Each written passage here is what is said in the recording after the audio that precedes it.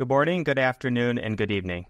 Thank you for attending today's webinar, Cost of Capital in a Year of Elections. I'm Kevin Madden and will be your host today. As a leading independent provider of risk and financial advisory solutions, Kroll leverages our unique insights, data, and technology to help clients stay ahead of complex demands. Kroll's team of more than 6,500 professionals worldwide continues the firm's nearly 100-year history of trusted expertise spanning risk, governance, transactions, and valuation. Before we begin, we want to cover a few housekeeping items. On your screen are multiple application widgets you can use. All the widgets are resizable and movable. Feel free to move them around to get the most of your desktop space. You can expand the slide area or maximize it to full screen by clicking on the arrows in the top right corner. We encourage you to submit questions during the presentation using the Q&A widget on the left-hand side of your console. If we don't have a chance to answer all of your questions, we will respond to you directly via email. A recording of today's webinar will be posted to Kroll's website and distributed to all attendees in due course. Finally, today's webinar will include 4 polling questions. We will use the results to create a survey report that we'll share with the public. You will be able to compare your views on cost of capital and economic issues relative to those of other finance and valuation professionals. As a gentle reminder, this presentation is made available by Kroll for educational purposes only. And now I'd like to introduce you to our 2 speakers today. Carla Nunes is a managing director in the Office of Professional Practice based in our Philadelphia office. She's also the global leader of our Valuation Digital Solutions Group, which produces cost of capital thought leadership, content, and data housed in the Cost of Capital Navigator. She has over 25 years of experience. In her OPP role, she provides firm-wide technical guidance on a variety of valuation, financial reporting, and tax issues to the 2 global project teams. Our second speaker today is Jim Harrington, who is a director in our Valuation Digital Solutions Group based in Chicago. Jim provides technical support on client engagements involving cost of capital and business valuation matters and is a leading contributor to Kroll's efforts in the development of studies, surveys, online content, and tools. Jim and Carla are co-creators of the Cost of Capital Navigator. Thank you for your participation. I will now pass it over to our first speaker. Carla, take it away. Thanks, Kevin, and thanks everyone for joining us today. So we have a packed schedule. This is the table of contents for today. We'll start with some projected economic growth for different geographies. We'll look into recent financial market performance and some cool election analysis, how markets performed during elections. We will talk about how the current environment of interest rates is impacting the risk-free rate, how the U.S. equity risk premium is looking like in a year of elections, as well as the U.S. cost of debt ramifications. And then we will end by looking at our Eurozone equity risk premium analysis and just a small, update on country risk. So before we do that, we'll have our first polling question. And this is just to understand where our audience comes from. So in which country or region are your valuations primarily focused? And so this is United States, Canada, Latin America and Caribbean, EMEA, so Europe, Middle East and Africa, Asia Pacific, or other not applicable. So if we look at, the makeup, we'll just give it a couple of seconds to let the audience respond, so we have a sense of where we are. And I think we're at probably a good chunk of people have responded. So I'm going to go to the results. So it seems like the majority is in the United States. We do have some people from Canada and EMEA, as well as other places. So welcome, everyone. So let's start with projected economic growth. And before we get really started with the analysis, I just wanted to address a question that sometimes we get after these webinars or at conferences. And and people will say, well, why are we talking about the economy? And does that have anything to do with cost of capital? Well, the health of an economy has a direct bearing on interest rate policies by central banks, which then impacts risk-free rates and the cost of debt. And likewise, economic growth has an impact on the outlook of corporate profits, which then influences equity risk perceptions by investors. So, of course, after COVID was declared a pandemic and followed by Russia's war on Ukraine, it became really apparent that it's difficult to forecast the path of economic growth. So to mitigate forecasting errors, we use several reputable sources of real GDP growth and take a median of those estimates. So let's go first to the global economy or the world economy. So 2024 was a year where more than half of the world went through general elections, or it's still expected to go to the polls like the US. So we have major economies like the UK and France in Europe, Mexico and India and emerging markets, among many other countries. What we have seen is that there has been a rise in populism, which means that policy uncertainty may be in the cards for next year. And for now, a soft landing does seem plausible for the global economy. This means that the surge in inflation in late 2021 and into 2022 appears to be under control without causing a major recession. So that's sort of the definition of a soft landing. Projected growth of 2.7 for both 2024 and 2025 is not exactly stellar. From 1980 to 2019, the average real GDP growth for the world economy was actually around 3.5%, based on IMF data. So 2.7% is slower. We can also see that in global oil prices. So the price per barrel has been hovering around $70, which is a sign of expected lower global demand. And this is despite the armed conflicts that are going on in the Middle East, and there's a potential for further escalation, but that's not seems to be, making itself into the oil prices fears. So the global economy was actually, kept in check or more resilient, thanks in good part to the U.S. So the U.S. economy has been way more resilient than economists expecting. Many economists actually over the last 2 years have been saying that a recession was going to take place, and that actually hasn't happened. Instead, the U.S. managed to grow at 2.5% in 2023, and it's expected to match that level in 2024. Now, that's in good part thanks to the excess savings that consumers had due to the, fiscal programs implemented after COVID. Growth is expected to decelerate in 2025 as those excess savings are used up. And we'll talk about that later. But the base case right now is not for a recession, just for a slowdown. Now, talking about, those fiscal programs that I was just mentioning for the U.S., let's see what was enacted in response to COVID. Were they a big deal? Well, we had a similar chart last year for those of you who attended, but there's a big difference between last year's slide and this year. It turns out that nominal GDP for the U.S. economy, so like the size of the U.S. economy, was revised up significantly for 2020. So instead of the picture we had before where it seemed that the U.S. economy had shrunk by almost 3% due to COVID, the revisions show that the U.S. economy only declined by 0.9%, or about $500 billion. So this compares to the size of the fiscal packages that amounted to around $5.7 trillion, or 26% of 2019 GDP. This is the largest proportion in the entire world in terms of fiscal packages after COVID. And more than half of that spending was approved in December 2020 and in March 2021, which means it didn't even have anything to do with what happened during the COVID contraction. So clearly, the economy did not need necessarily the extra stimulus, but what that did, the helicopter money, led to a surge in economic activity, like really stellar real GDP growth, for example, but also created the perfect breeding ground for inflation to rise and national debt to rise. So after COVID, we've had like other programs that have been enacted.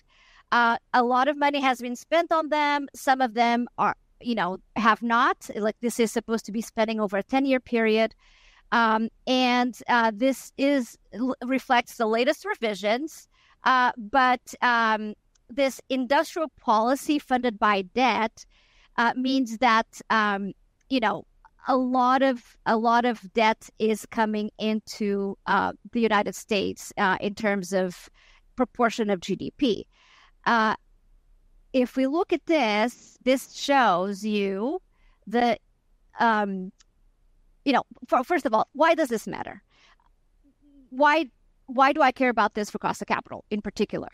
So if a country level of debt rises significantly, it may see sovereign credit downgrades. We saw that already. And you can see an increase in long-term interest rates over the long run. So this chart shows the nominal GDP for the U.S. in the green line, whereas the blue line shows the debt issued by the U.S. government that is held by public investors. Okay, so from 2000 until the global financial crisis back in 2008, the average debt to GDP was about 35%. After the global financial crisis, the ratio rose progressively, but after COVID, it's now averaging around 95%, and it's expected to continue to increase. So the Nonpartisan Congressional Budget Office is just released a report in June, and they say that the level of spending under existing law is unsustainable. So the country cannot continue to, create debt-fueled spending, or you will risk a higher increase in interest rates and all other kinds of repercussions. And of course, we are in a year of elections, right? And both candidates are promising significantly more spending. According to every day, there's a new announcement. There's independent estimates out there that say, national debt could rise somewhere between $2 and $11 trillion, depending on the candidate. I mean, the good news here is that many of the campaign promises are never executed, particularly if you have a divided Congress. So many of these promises may not see the light of day, but the outcome of these elections may indeed have a material impact on the debt trajectory and have ramifications for the rest of the world. So now let's turn to the Eurozone. The Eurozone, the twin impact of high energy prices after the Russia-Ukraine conflict began, and the high interest rates that, after the European Central Bank or ECB started raising interest rates because of inflationary pressures, the impact has been very negative for the Eurozone. So Germany continues to drag the overall picture. Germany traditionally has been the engine of growth for the Eurozone, but it actually saw a small recession last year. And quarterly speaking, growth continues to oscillate between expansion and contraction. In addition, for the Eurozone, populism has been rising across countries in the area, and that can create further uncertainty. So an example is the recent elections in France, right? While the ECB has started cutting interest rates in June, and we will talk about that more, that they're expected to continue to cut rates, the economy is still struggling to pick up the pace in activity. As we can see from expectations that were there in the beginning of January 2024 versus now, so 9 months later, we're seeing that the economists this time for the Eurozone, they were not far off, but where they were really wrong was the expectations for the United States. And we'll talk about those excess savings impact, and that's partially why. Now, the UK, talk about, again, election uncertainty. So obviously we just had elections in the UK, and there was a change from Conservatives to the Labour Party. I think the consequences here is that there's still policy uncertainty. The new government has indicated that there's a big fiscal hole. And so, which is not, unheard of in other countries, but the UK already had like a shallow recession in 2023 and is recovering. But But to the extent that there is some fiscal restraint coming up in the horizon, that could have an impact on the growth trajectory. Right now, the growth is really subpar that is expected for this year and next. Now, let's turn to China. And China is the second largest economy in the world. But China has been struggling. So the strength of the world economy is actually being led by the U.S. So a lot of people have heard about the Chinese struggles this year with deflationary spirals, the property crisis. Yesterday, so this is like hot off the press, China's central bank unveiled its most aggressive stimulus since the pandemic, and they're trying to pull the economy out of that because otherwise the growth target of 5% that the Chinese government has may not be achieved. The broader than expected package is, offering more funding, interest rate cuts. But a lot of analysts say that unless there's some fiscal stimulus as well, there's going to be a hard time getting out of this route. Before the pandemic, growth rates were like close to 6% a year. Now, India is the bright spot. So the bright spot here is, significant. There's significant population growth. There's skilled workforce, and it continues to attract a lot of investment in the country. This is likely to continue as more businesses are trying to find an alternative to China. So as you probably have seen all over the news, the U.S., Canada, EU, they have imposed tariffs on China for EVs and even other products. Those trends are probably not going to go away. In fact, they're expected to continue or even escalate. And India will actually benefit from that trend. Now, we're going to go to our second polling question, which is, do you believe that the country or region where you're located will achieve a soft landing, i.e. inflation comes down without causing a big recession and a spike in employment? So option A, yes, I believe we will achieve a soft landing with no recession. B, yes, I anticipate a recession will take place in 2025, but it will be shallow and short-lived. C, no, I anticipate a hard landing, i.e. the recession will take place in 2025 and unemployment will rise significantly. D, my country or region has been expanding significantly and a significant slowdown in 2025 is not expected. And E, other or not applicable. So I know it's a long question, but I think it will be helpful when we look at the survey results, how much of this you can compare across regions. We have about 50% of our attendees have, provided their answers. I'm curious to see which options people are thinking. And we have about 2/3 of our attendees have responded. So I'm going to go ahead and show the results. Well, we seem to be almost split. I mean, a majority does say that the soft landing will be achieved without a recession. But still a good chunk of 40% still think that there'll be a recession, but shallow and short-lived. So those are interesting results. Now I'm going to turn it over to Jim to walk through some financial market performance. Sure. Thanks, Carla. This is the S&P 500 price index, a measure of the U.S. stock market. It's up 151.1% since the COVID low on March 23rd, 2020. I don't know how many of you saw that coming, but I didn't. That translates into a 22.8% annual return. Now, there was some recent volatility in August due to some underperforming employment reports. Also, August traditionally has low liquidity, and a lot of people go on vacation.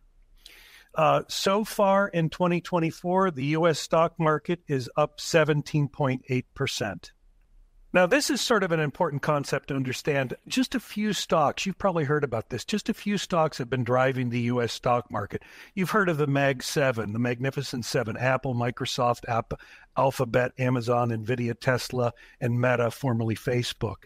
You can see that the Magnificent Seven, since the end of COVID, which we put at the end of 2020, we sort of coming out of COVID, is up 90%. The S&P 500 market weighted is up 58%. In the equal weighted, where those big stocks are, where the returns aren't heavily weighted toward those big stocks, is only up 147%. You can see that the Magnificent Seven sort of got cremated during the first round, or the big round of rate hikes, but it's since then has recovered nicely, and like I say, it's up 90% compared to 58%. These translate into, people like to talk about annual compound returns. This translates into a 19% annual compound return for the Magnificent Seven, a 13% annual compound return for the market-weighted S&P, and an 11% compound annual return for the equal-weighted S&P. Now here, this is the stock 600, pretty much the same pattern. Okay, something, let's see, the COVID, since the COVID low of March 18th in Europe, for this index, we're up 84%. Now that translates into a 14.5% annual compound rate. So far in 2024, the stock 600 is up 7.4%. Now that compares to 14.5% in the U.S. So it is significantly lower growth or lower stock market increases for the stock 600 compared to the U.S.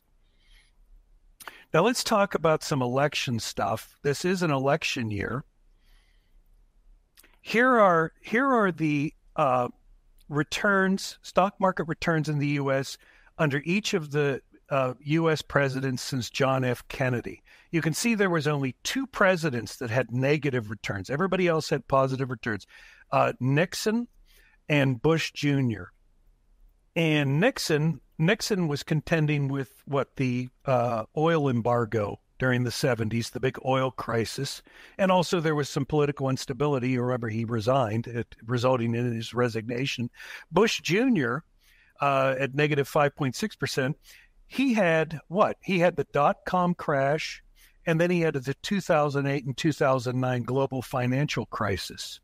And you can see here, this is with recessions overlaid of the returns for the presidents since Kennedy. You can see that Nixon and Bush Jr. were the only two presidents that had two recessions during their term. They're also the two presidents that had negative returns. Now, everybody's talking about inflation. Inflation basically ruins everything, doesn't it? And it even eats into your stock market returns. For example, if the stock market's up 10% and inflation was up 7%, you really only made about 3%. So it nibbles away at those returns. This is what the annual compound return, total returns of the U.S. stock market for each president since Clinton look like. You can see that inflation took a bite out of the returns under each of these presidents, but we've had a lot more inflation under Biden than the other presidents, so the bite there was much more significant. Nominal compound annual total returns have been 13.5% under Biden, but after inflation took its bite, after inflation's taken into account, those returns in real terms are only 7.8%. Now, here's something sort of fun, and it's sort of human nature. Presidents in their first term tend to have better stock market performance than their second term. Okay, it's sort of like, first term, everybody's optimistic and, go. And the second term, significantly lower than their first term. How about election years versus non-election years? Election years, 5.9%. Non-election years, 7.7%. Now, so far in 2024, we've had 17.8% increases in the S&P 500 price index so far. So it's sort of unusual for an election year, but the year's not over, and who knows? Now, why would we have higher returns in non-election years? Probably just because of the uncertainty of the policy, potential policy changes leading up to an election. So people are a little bit more fearful. They pull in their claws a little bit. Now here is before and after election day, 1 year before and 1 year after. And you can see it's sort of intuitive. Before election day, 1 year before election day, it's about 7.8%. The year after, and the uncertainty is sort of taken out of the market, we do better. And here's something Carla was talking about, divided government. Excuse me. You can see in the middle there, united government, where one party controls both the presidency, the House, and the Senate, tends to be middling, sort of average, sort of, not the greatest stellar returns. But when we have divided government up there at the top, when one party controls the presidency and another party controls the House or the Senate, we tend to do better. And there's an old saying, somebody said, somebody years ago said that when the government is gridlocked, it's actually good for business. This sort of tells the tale that maybe there's a little truth to that. Now we're going to move on to risk-free rate analysis. Here are 10-year yields for the UK, United States, Canada, Germany, and Japan. Now, yields in government bonds across the world, basically, at least for the countries shown in this slide, rose dramatically after COVID. You can see that. But they are on their way down in recent months. They have declined for all of these countries in recent months. This image shows just how much quantitative easing, we've all heard that term, how much money was thrown into the economies during COVID. You can see that big bump over there on the right. It was just massive. The amount of money thrown into the economies during COVID over there on the right dwarfs what was thrown into the world economy by central banks during the 2008-2009 global financial crisis.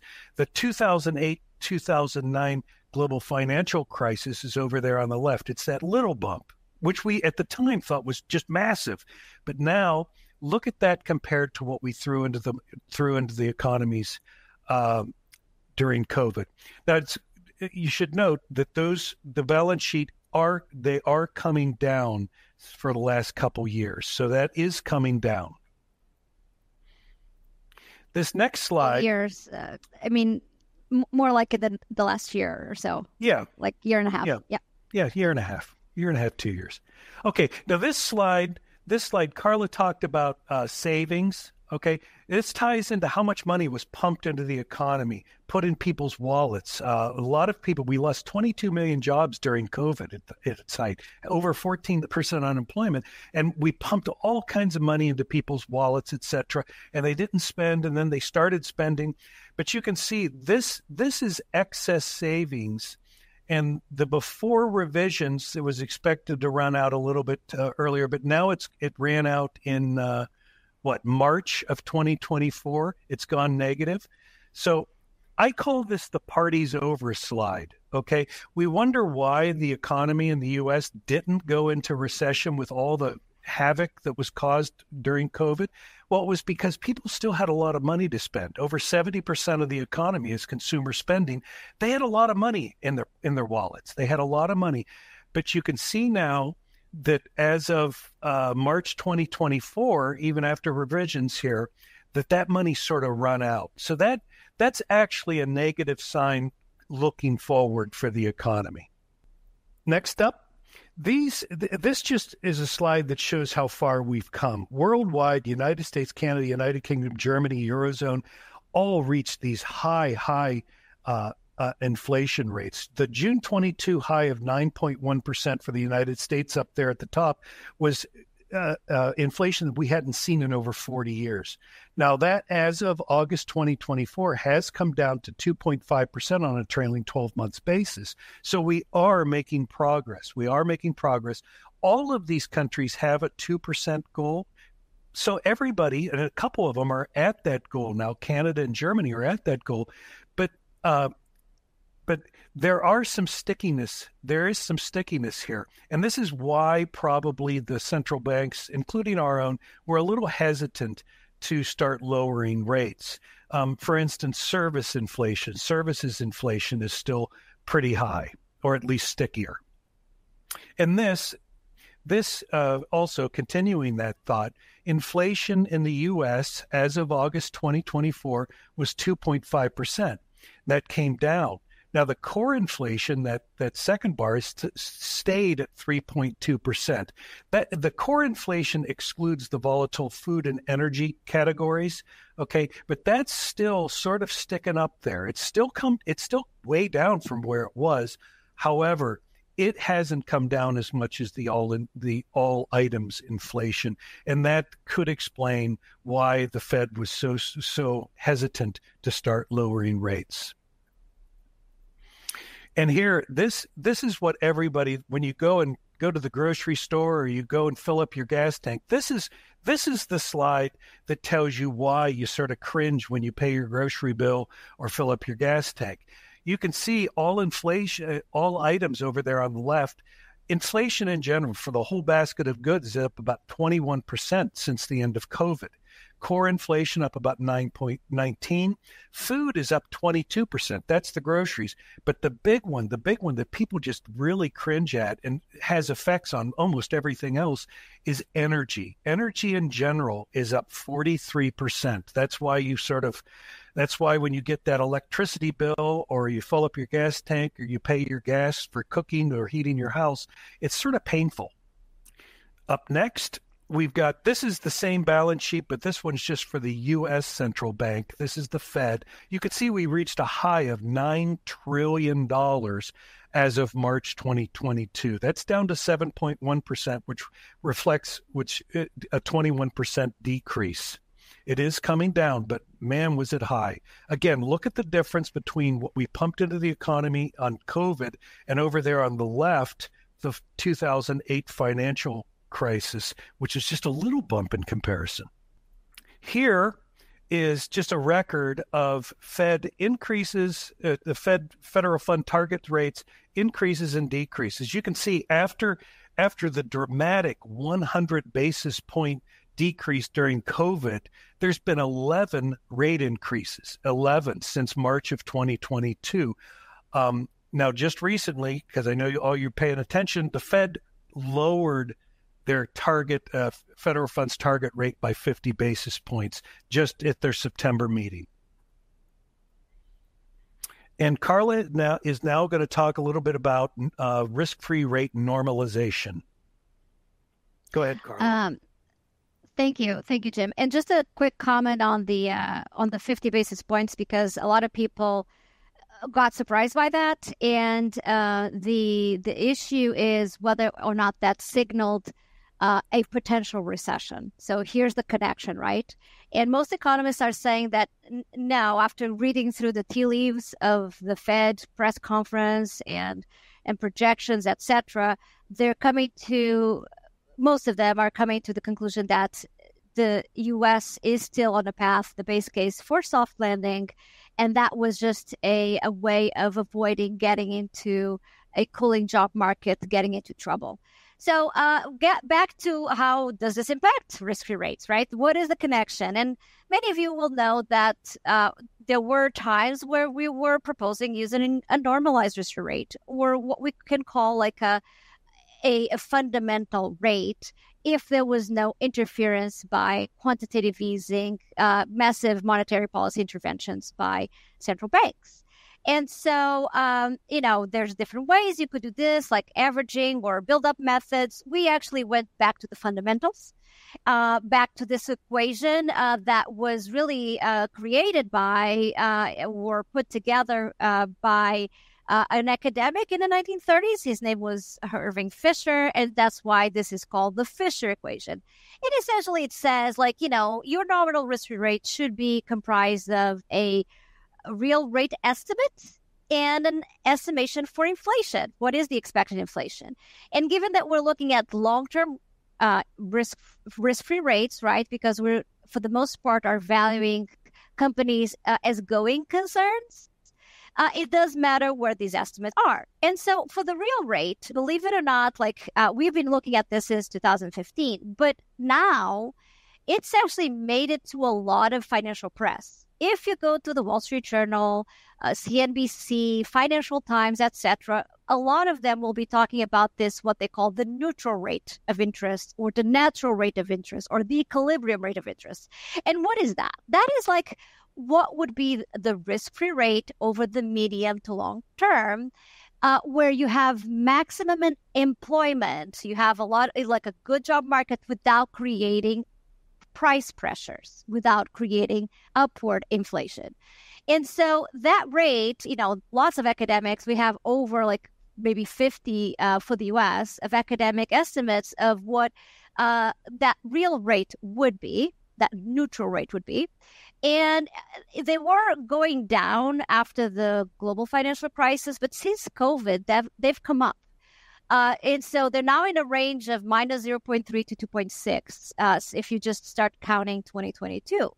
And some of the reasons that are given for that increase in the real rates are increases in productivity due to AI. It's an example. Or there will be large investments needed for energy transition. That could also cause a long-term real rate increase.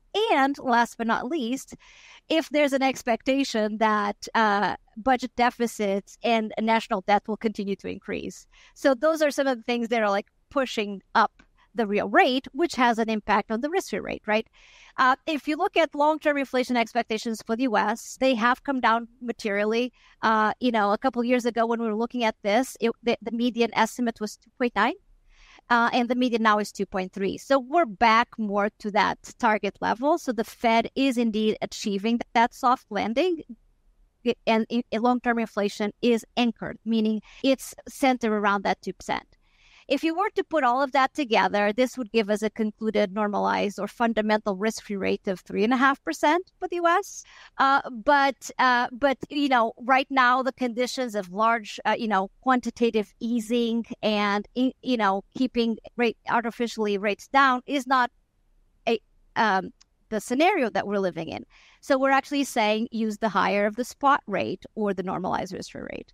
Now, we have, just FYI, in the handouts, you will see that we have other countries in there. So we have what the fundamental rate would be for Canada and the UK and Australia. So you feel free to go back and look at that. But for now, this is the US. Now let's take a look at Europe. In particular, this is the equivalent chart to what Jim was showing for the actions of the European Central Bank versus the Fed. The ECB deposit rate, so one of the three policy rates, this is the one. And it also increased, the highest in the Eurozone history, the fastest pace was 450 basis points cumulative. So it actually came from a negative level. It used to be a negative pre-COVID and during parts of COVID. And we're finally out of the negative territory. In June, the ECB started cutting rates. So we already saw two consecutive cuts of 25 basis points. The ECB President Christine Lagarde has indicated that it's unlikely that we'll see a cut in the next month. They'll have to be looking at what Jim was saying. Be careful about how is the service inflation is behaving, whether it's coming down as well, whether it's still sticky, before they declare victory on inflation. This is a view. This is actually, analysis that we took out of data from Refinitiv. What are the expected probability adjusted future rate cuts for both the Fed and the ECB? So the Fed data is in blue and the ECB data is in green. So you can compare over until next year, September 2025, where markets were saying, as of last Friday. Now, be mindful that this data changes very rapidly. Markets aren't always right. And lately, they've been changing more dramatically on a day-by-day basis. So this is just a view, right? But essentially what this is saying is that markets are expecting that a year from now, the policy rate, the short-term interest rate that the Fed is targeting is around 3%. and the ECB will be around 2%. So if that gives you a sense of like where, if the yield curve goes into a more normal level, if there's no big recessions, that means that shorter term yields would be lower than higher term yields. So long term yields might be, a little bit higher than these levels. Now, based on that, we're looking also at Germany risk-free rate and using the same methodology of looking at the real rate estimates, long-term inflation expectations.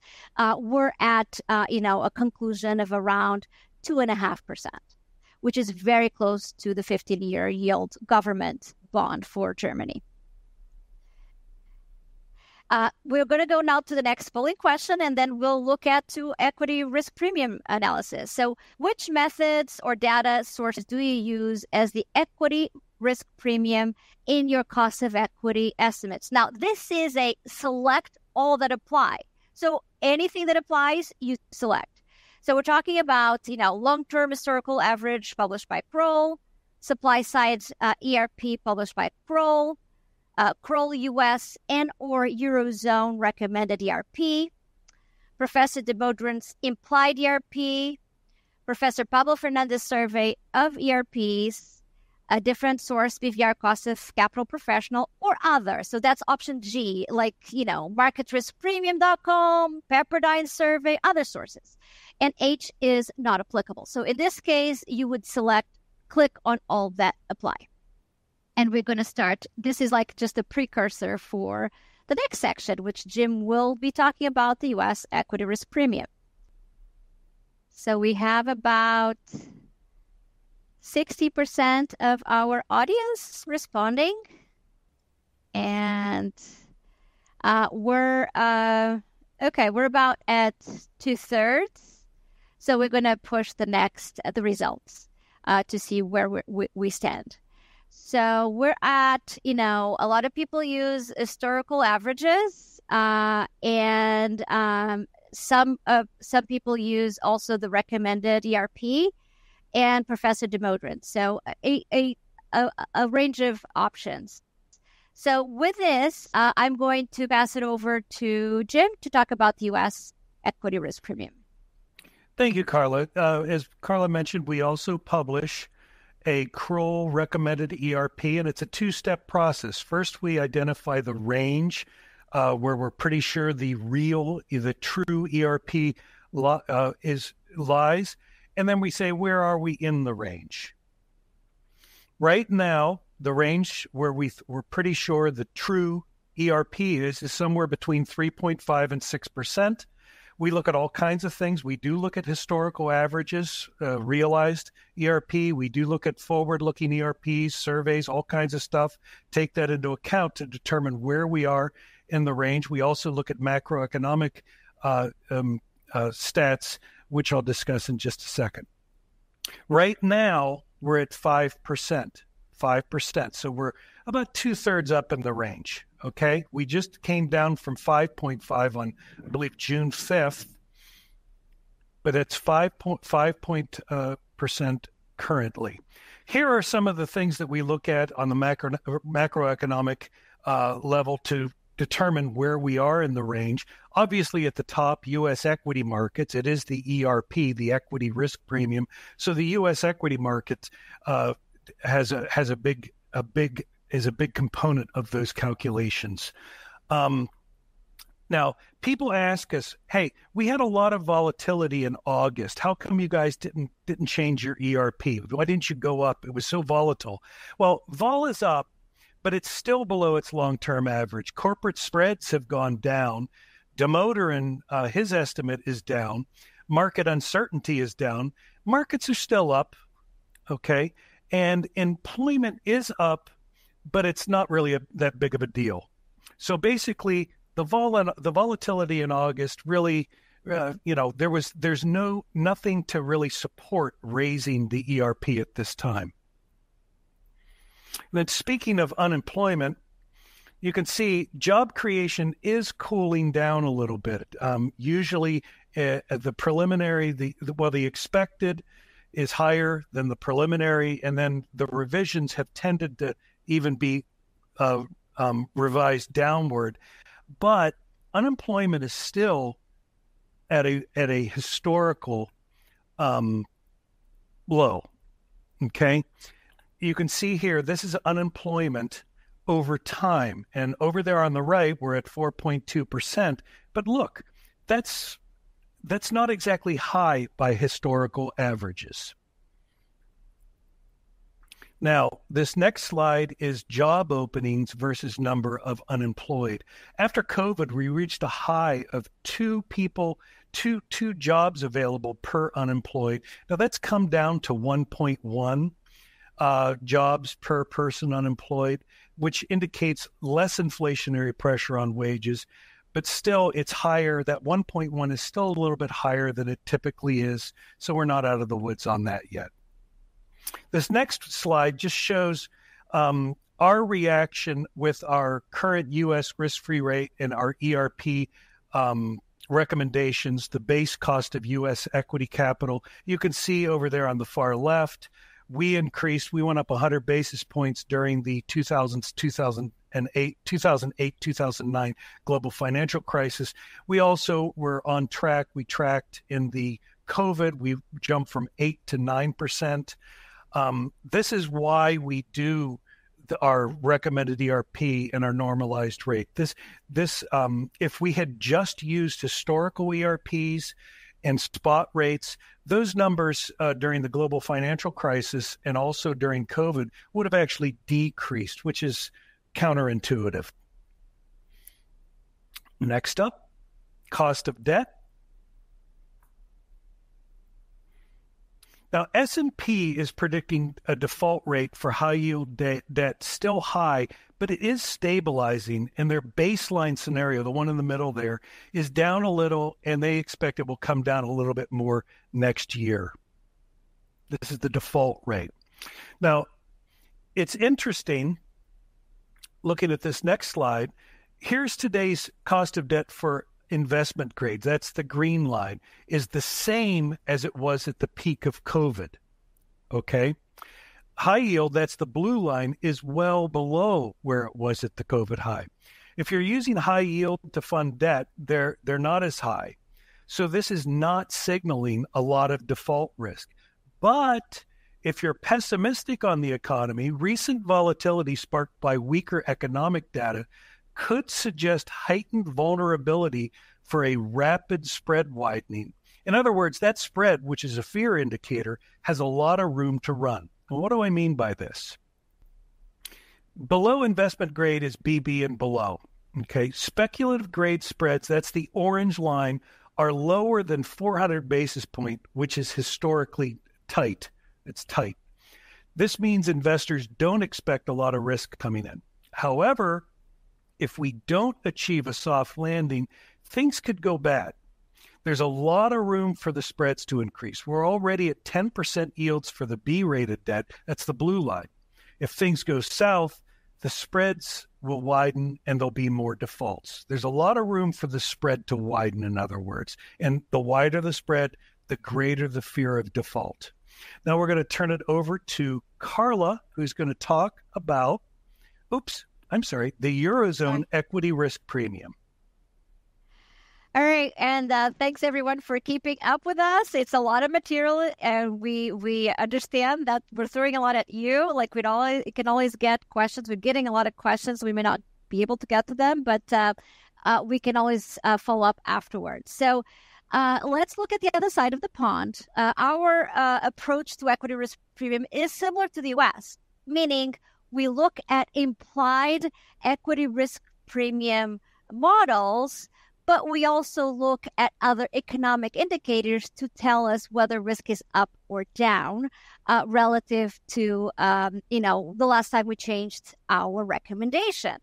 So this here is the table of factors we review, and this compares to the Eurozone, between now and what it was back in December of 2020. So in general, things are either better or the same as they were back at year end. in terms of the factors that we look at. The only exception there is implied equity market volatility. And as we know, there was some volatility in August, but be mindful that number one, there's a lot less liquidity in markets in August. So a lot of people go on vacation. And so when there's the rapid moves in August, that doesn't mean they would really extend to the rest of the year. So I'm careful about that. I'm also careful with the fact that relative to long-term averages, implied market volatility is still quite low. Now, we're going to focus on one thing here, which is the dividend discount model implied ERP and how we go about doing it. So we look at three different models.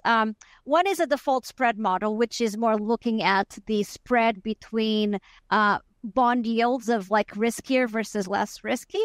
The other ones are just dividend discount models. So if you're doing valuation and you're doing income approaches, you know all about discount, DCF models, right? Except that here we're looking just at equity. And so the bottom up is where you aggregate estimates, consensus estimates for each individual company that make up an index.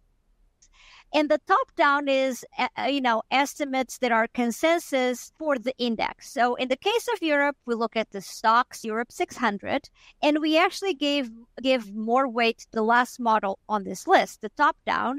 And the reason is that there, historically speaking, there's a lot more noise, like more, estimates that are all over the place if you look at the individual bottom up estimates. So on the top down, even in the top down, there are many different assumptions you can make, and a lot of them are reasonable.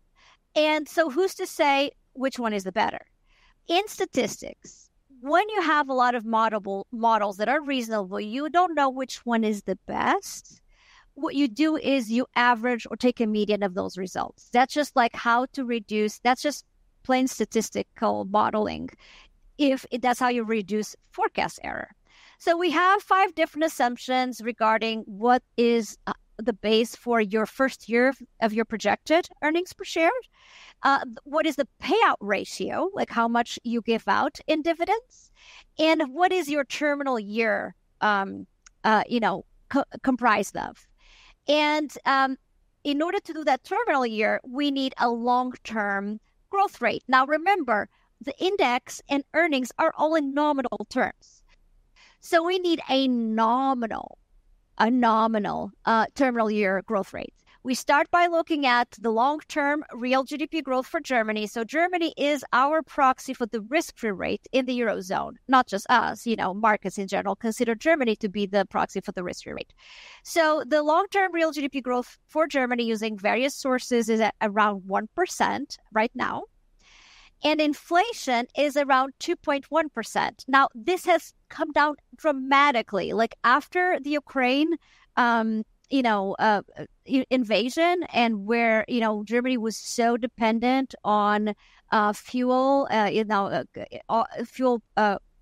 electricity coming from Russia, it had a material impact. And long-term, economists were thinking that inflation was going to be more like 3%, around that. So we have come a long way, and we're now at 2.5%, which means, let me go back, means that your long-term for the overall economy, the long-term growth rate as of September was around 3.2 and 3.1% using this methodology.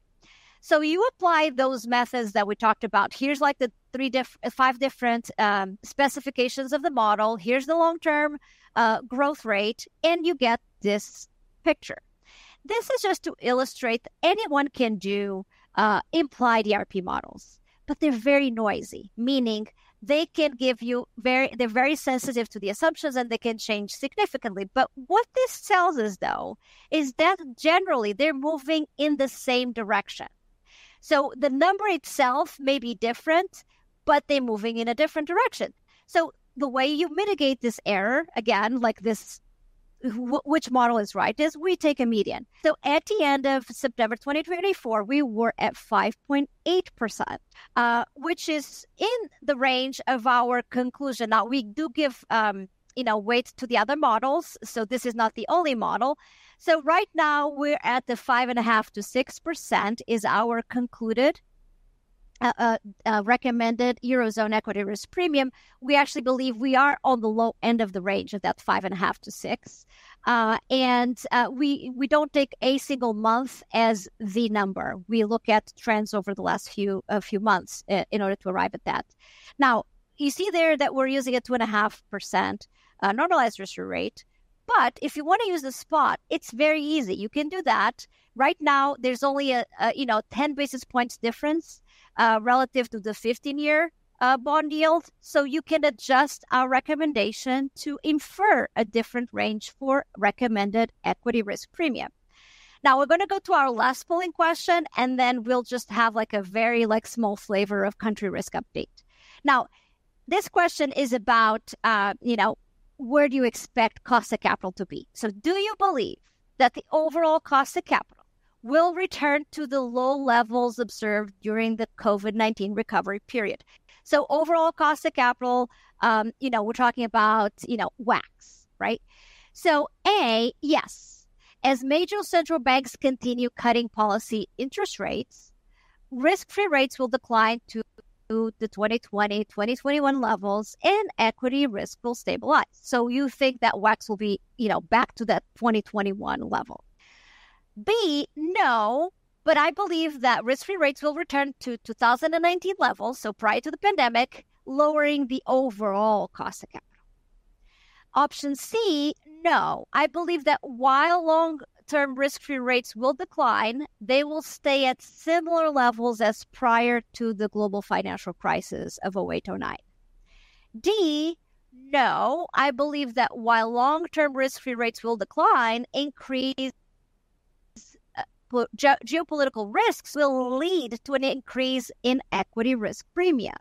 And E, and other options are not applicable. So I'm curious to see what the expectations here are from our audience. We have about 50% of respondents have expressed their views. Give it a couple more seconds to get a bit of a higher response rate. And we have about 2/3 of attendees have cast their vote. So let's see where we think overall cost of capital, where our WACC's going to be. So we push that. And, the winner is... no, the risk-free rates will go back not to the 2020 and 21 levels, but to 2019. So overall, we'll see a decrease in overall cost of capital. So that's interesting.